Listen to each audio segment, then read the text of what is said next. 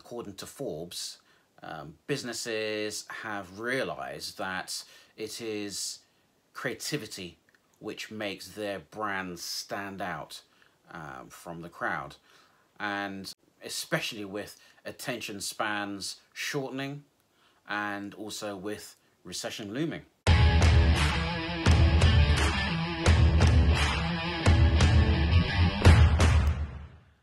Hi, I'm Larry Anderson from Embrace Change Projects.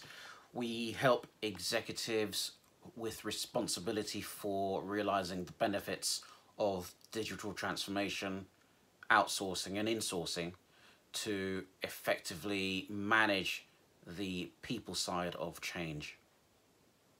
So I wanted to start a series called Creator of the Week, and that is really in response to the fact that really back in 2011, according to Forbes, businesses have realized that it is creativity which makes their brands stand out from the crowd, and especially with attention spans shortening and also with recession looming. So what is creativity? According to Encyclopedia Britannica, the definition of creativity is a richness of ideas and originality of thinking.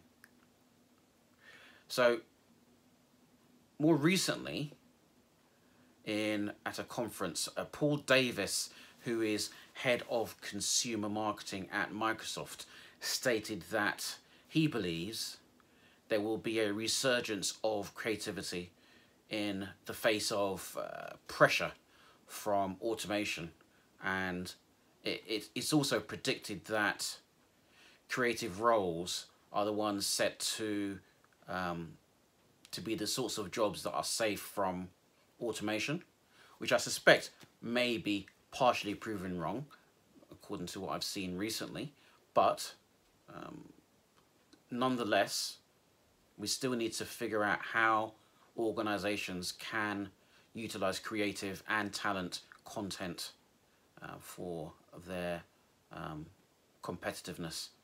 So again, according to Forbes, the only way to build a strong company and brand is by winning the attention of your target audience. But everybody is time starved, and your attention will only be captured by items that they care about. So that also means that corporations and executives need to be great at storytelling. Therefore, I think creativity is central to that skill set. So to survive and thrive and be able to deliver change effectively, every organization is now a media organization, and in terms of content creation and distribution. So typically, however, in the past, what's happened is that this has caused an issue because these are non-core activities, and non-core activities typically get outsourced. However, brands such as Unilever, Starbucks and BMW have already set up in-house production capabilities. So I think this is a perfect opportunity to really start to capitalize on the opportunity for outsourced media operations and creative operations.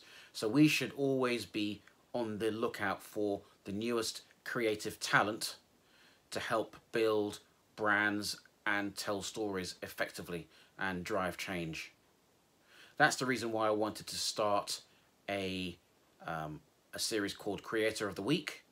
Hopefully we'll find some really talented people that are out there, and they can utilize their skills to help organizations be much more effective in what they're doing as a in-house media organization.